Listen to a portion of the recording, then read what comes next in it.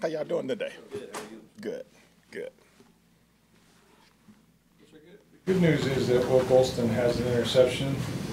Bad news is that he has more than your starting secondary. That's a problem. Yeah. So maybe it's an anomaly, but right coverage and rush, we know all those things kind of work together. You guys played a lot of zone. Coach Bowles talked about bad eyes. Like, can you just sort of, when you look at it, like, why aren't, because you've got some talented corners and safeties, why aren't they getting closer to the football?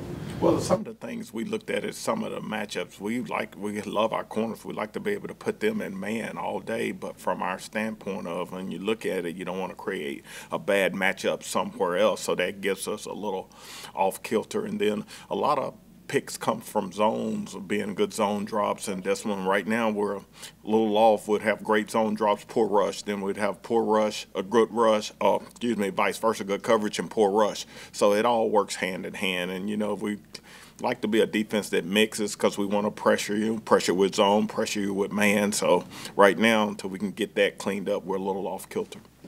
Kacy, normally you get excited facing a rookie quarterback or a young quarterback, but it seems like C.J. Stroud has been so good about limiting his mistakes, playing kind of disciplined football. What stands out when you see what he's been able to do? When you watch them, they're doing a great job with this young quarterback. And we played a couple of young quarterbacks this year, but when you watch them, he is actually playing quarterback. We play some young quarterbacks where it's run, throw. It is very vanilla about it. But with this guy, and watching him on tape, he gets the whole gamut. He ain't just throwing flat routes. He's throwing over the middle. He's throwing it deep. He's utilizing all his weapons. Then he can make plays with his feet if he has to. But he is truly playing quarterback. Us as a staff, this defensive staff sitting there evaluating, we think he has a bright future. They're doing a great job implementing him in their scheme, and he's doing a great job playing quarterback.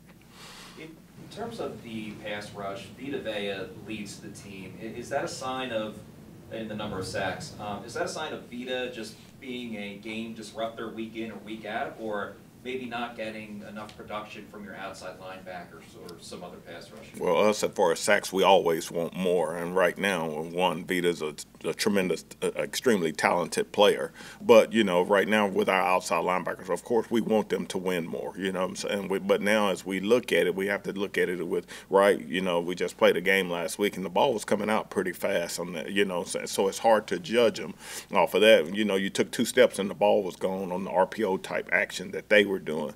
So it all works hand in hand, and we've said it over the year, and we've seen it. Sacks come in bunches. You'll look around, you had 2 this game, next thing you could have 8. They come in bunches, but the thing is, what we see in practice is they're steady working at it and this and that, and it'll translate to the field. Do you see Yaya really improving each week as a pass rusher? Who? Yaya Diaby. Yes. This guy, that's the thing we're struggling with right now, is trying to find an ideal role for him because he is getting better week in and week out. But being a young player, you don't want to overload him from the standpoint. Now you're an outside linebacker, you drop, you got a seam 2, then you got a rush. Now we're going to put you inside in the rush to just help get you on the field. Then it becomes too much, and we don't want to stun him. We like his progress that he's making, so you don't want to stun him with overloading him. But this guy has a bright future. Keeping him outside. Keeping him outside primarily, but that's the thing. That's the problem we kind of run into because you really want him on the field. But then, we're blessed to have guys that you don't want to take off the field either. So that's a good problem.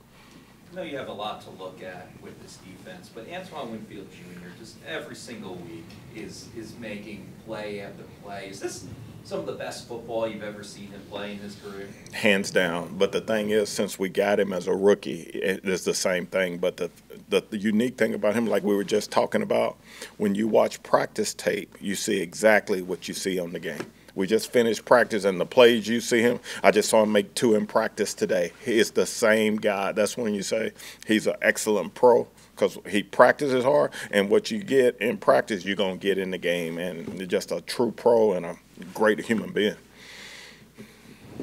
Anything else? Coach, you mentioned C.J. Stroud earlier. What can you say about some of the weapons he has to throw to, such as Nico Collins, who is really having a breakout year, and Tank Dell, who's kind of like Devin Tompkins, like their own version? No question. Well, what we look at them, and we have to look at the similarities. We look at us playing San Francisco last year because a lot of the scheme is the same carryover. When we were looking at them using Dale like their Debo, so to speak, the way they use him on the jet sweeps. He comes in, he could be at the backfield, he could take a toss, and then Collins, he's just really come on. He's like their Ayuk, the way they utilize him in the thing, but he is really making big plays and stretching people down the field, and he's long, you know, so short corners got. Fortunately, we have long corners, but he is really stepping up. But that's kind of go along to what we're saying, all the weapons and the way they're utilizing them.